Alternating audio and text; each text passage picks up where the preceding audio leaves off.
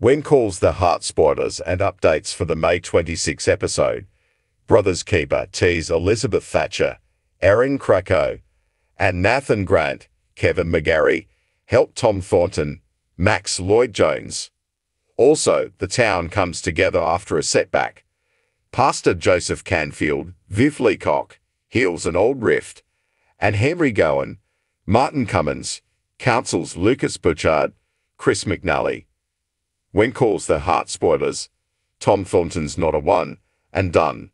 Let's talk about the upcoming episode 8 of When Calls the Heart season 11 on Hallmark Channel.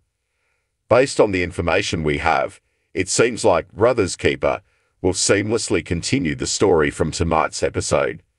The return of Tom Thornton is not just a brief appearance, as he will have an ongoing role in the upcoming episodes.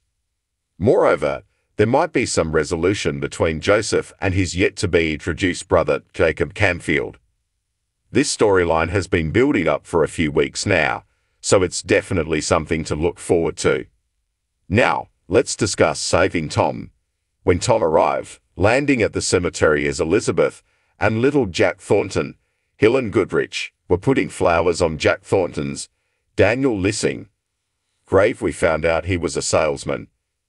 WCTA spoilers, Tom, and by extension, Hope Valley Con by Sweeney. Specifically, he was selling music, and there was a contest he thought he could get his boss, Mr. Sweeney, uncast, to enter the church choir in. There were entrance fees, and they'd have to pay their own way to the contest, out of town. After the money was raised and sent, Tom called him. Tom wanted to ask about the status of the choir entry and if he got the money wired but wasn't able to reach him. He claimed everything was okay, although his face revealed it was not.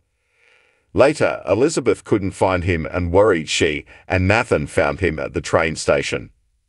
Tom revealed Sweeney took the money and ran. He was so embarrassed he was going to leave town, stating Sweeney made him a con man. Elizabeth promises to help him. When calls the heart spoilers, what lies ahead for Elizabeth Thatcher and Nathan Grant. As the day comes to a close, we can't help but speculate about what lies ahead for Elizabeth and Nathan.